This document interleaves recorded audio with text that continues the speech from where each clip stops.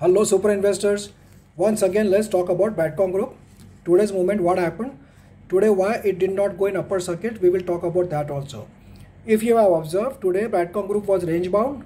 It opened in 65 rupees 80 paisa, went low to 63 rupees. Again it recovered to 65, but again it was trading around 63 to 64 rupees. So around 1% downfall we have seen in Brightcom group today. So we were expecting that with the market it will also go up, but it did not happen. Although Nifty and Sensex recovered very sharply today, but unfortunately we did not see upper circuit in Brightcom group. In NSE today we saw a volume of around 14 lakh shares, and on BSE around 3 lakh shares. So around 17 to 18 lakh shares will be traded today in Brightcom group share. So actually there was a positive news about ASM stage 4 to ASM stage 3 shift. So intraday should have been more and volume should have been more, but it is not happening. There are 2-3 reasons for that. Number one, people are waiting for Q4 results, because if you have seen, the company does not move very fast before Q4 result. After Q4 result, investors becomes confident. If it is bad, they know what to do, and if it is very good, they know what to do. So basically everyone is waiting for the Q4 result, which will be declared on 20th of May. That is one reason. Second reason is bonus is getting credited in a lot of investors' account. Yesterday also a lot of people commented that they got the mail from CDSL or they got bonus shares in their Demat account. What happened in your account? Please comment whether you got bonus or not today. Today also a lot of people must have got bonus from Brightcom group. So please comment so that everyone will come to know. So 19th is the last day to get the bonus shares. So maybe people are cautious that after bonus share credit, maybe there will be heavy sell-off. That is one reason people are not very bullish, like very aggressively buying Brightcom group share. And secondly, Q4 result is awaited. For that also people are very cautious.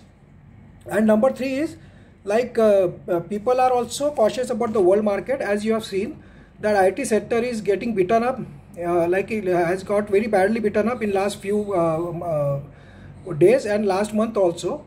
So that's why people are cautious. And today night there will be a meeting of US Fed. Mr. Powell will be announcing the new data and new policy of US Federation.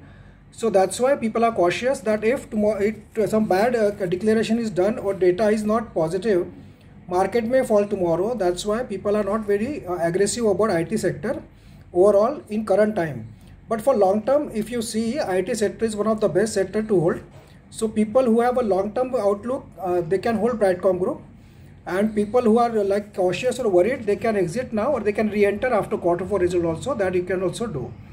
But after maybe, and there are 2-3 news awaited from the Brightcom group, CFO appointment and also audio company acquisition again update.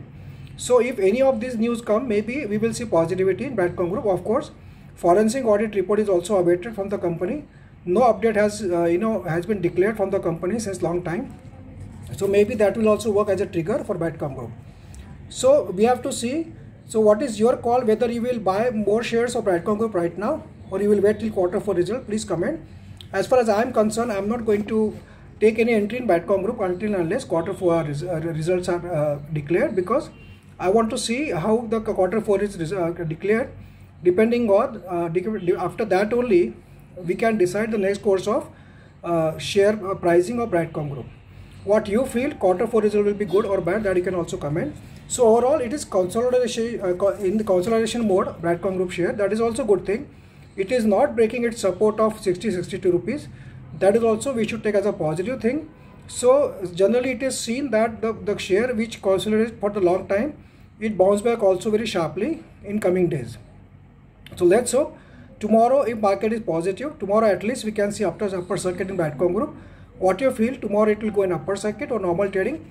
But what I feel, it will be range bound between 60 to 70 rupees till Q4 results are declared. After that only, it will see the sharp rise or sharp fall after Q4 result. So let's see what happens tomorrow. But today also, it did not see the sharp fall or sharp rise. So that is quite okay, because no share goes non-stop in upper circuit or lower circuit. So for the health of the share, sometimes it is good that it goes in normal trading also. So that is what today we saw in Brightcom group. So let's see what happens tomorrow. All the best. Thank you, friends.